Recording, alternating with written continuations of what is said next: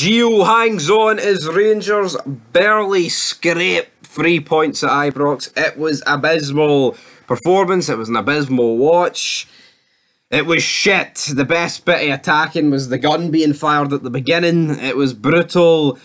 Tillman, the only goal in the game. Felt like the only chance in 90 minutes. Kind of wish they'd fired that gun in my direction. Like then I wouldn't have had to watch this. Yeah, it was bad. It wasn't good. I mean, all it's done, right, is keep Gio in the job for a bit longer. And we all know the guy's zero chance of doing fucking anything. I mean, Rangers might scrape a cup this year, and even that is wishful thinking, honestly. I just every time Rangers come out against Celtic, man, they're going to get pumped. I know last year, right, they drew them at Parkhead, but the league was wrapped up, basically. And then, right, yeah, they beat them in the cup, right? But Rangers were a lot better last season than they are this season. They had Bassey, they had Aribo. They had Stevie G's memory. They had his fitness. All that shit's gone now. They had his fucking fitness. See, this year, Rangers have hee-haw. And just get Gio's number like it's fucking... like it's Grand Theft Auto. He's got him on the phone book. It's embarrassing, honestly. I don't know how the guy's in a... I mean, if Rangers are such a big club, right... the fucking guy has to go. I don't get why he's there.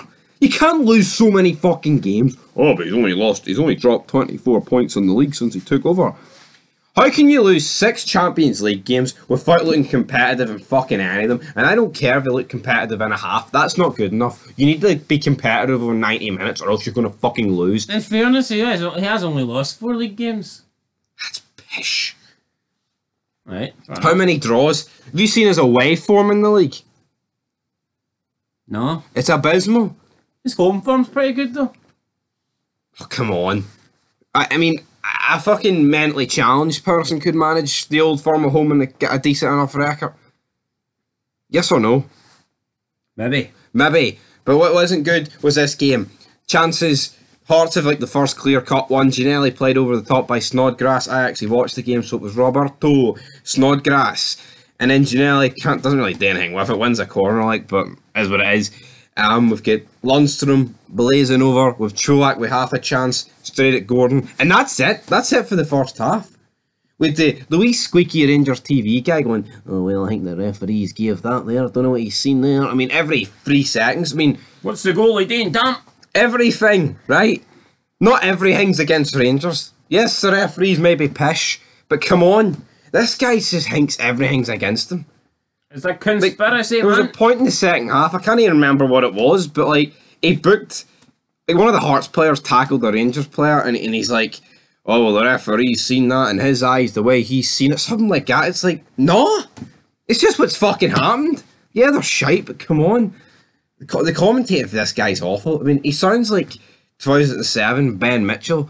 Wee specky nerdy kid that plays fucking... He looks like 2022 Phil Mitchell. Yeah, and not good Phil Mitchell, not prime. You want to play games, huh? You're playing with me.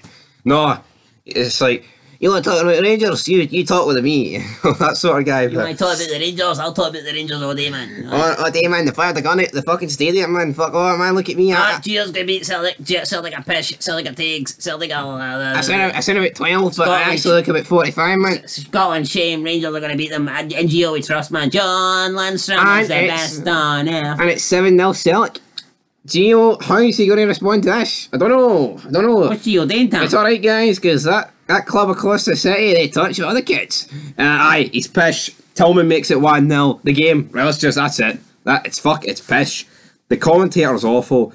Closing thoughts. Look, it was a shite game. This review wasn't even worthy of being made, but fuck it, we had to make it. But what is worthy of being made is the brand new Football Manager 2023 series that we will be bringing to the channel. Now, there will be 2. There will be an old firm series where we'll be going against each other. Obviously, this guy here will be going Rangers because he doesn't like the Celtic. And I'll be going to Celtic because you touch kids. I'll be replacing big fat fucking Ange Postecoglou. And we'll be doing a joint one where we take over a team together. And at the moment, it looks like our team is going to be the Pars. The mighty Pars. Dunfermline. But hopefully we can perform above par and get them back in to the Premier League while hoovering all the fuse off Ben 1895 or whatever his fucking name is. And his fuse that have been left in the fucking closet because he's done. And David Buke. I am. David Buchanan.